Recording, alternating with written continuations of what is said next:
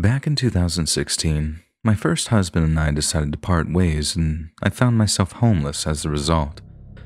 Now, with only my check to rely on, anywhere I chose would be a major step down. And while I searched, I stayed in a budget motel. This was a huge culture shock itself and motivated me to find an apartment as soon as I could.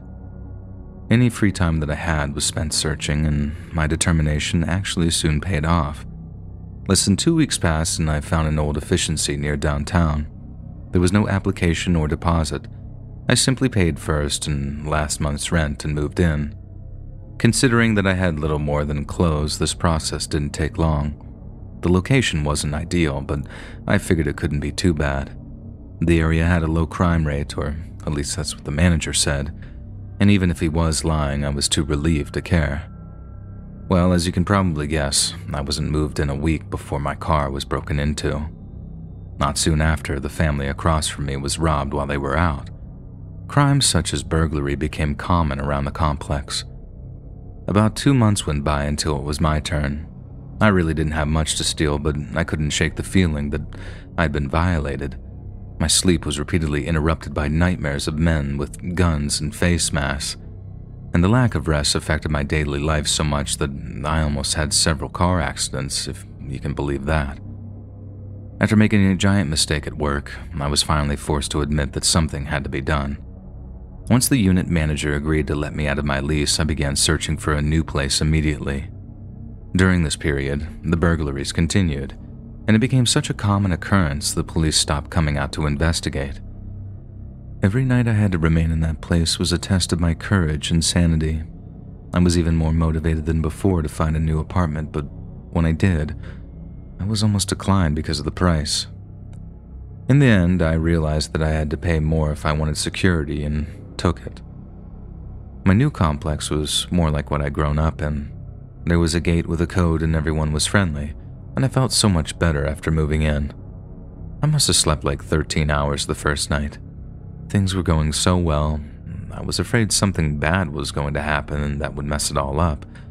But nothing did though, and I was finally able to get settled in. I was moved in maybe a month when I met my first neighbor.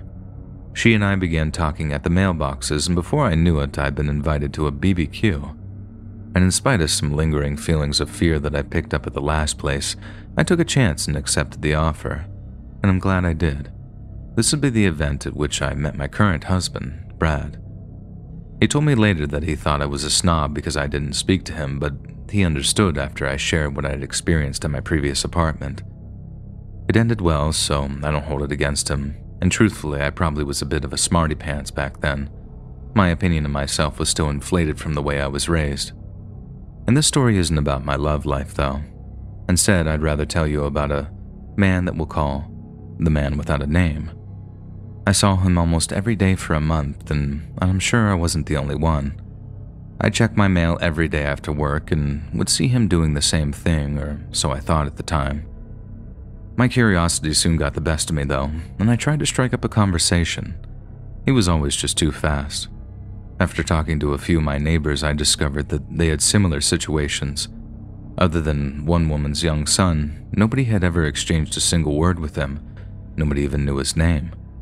The boy asked, but the strange guy just changed the subject and then rushed off to his apartment, seemingly. The location of his apartment was about all we knew. The people that lived around him said that they rarely saw or heard him, and he really was an enigma to everyone in the complex, and any shred of information that became available spread like wildfire from resident to resident. One lady was so desperate that she threw herself at him only to be rejected. The entire saga took on a whole new angle when the man without a name disappeared all of a sudden. All sorts of theories and ideas were proposed, but none could actually be proven, obviously.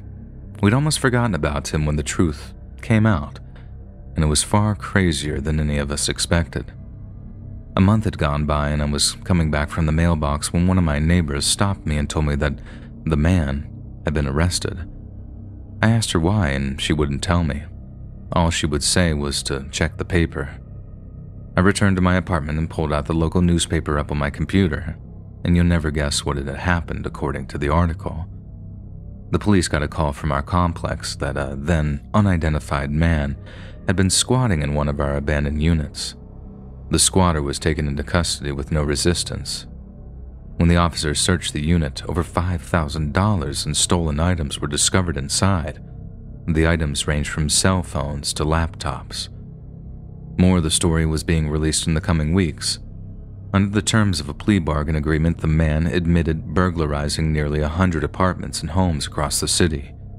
One of the apartment complexes he admitted to targeting was the place that I had fled from a few months prior, and my mind was blown. The odds had to have been astronomical. It appears as if the only place that he hadn't robbed had been the complex that he was actually squatting at. I can only guess that he thought it would bring too much attention to him. And little did he know, his attempt at lying low was what made him stand out.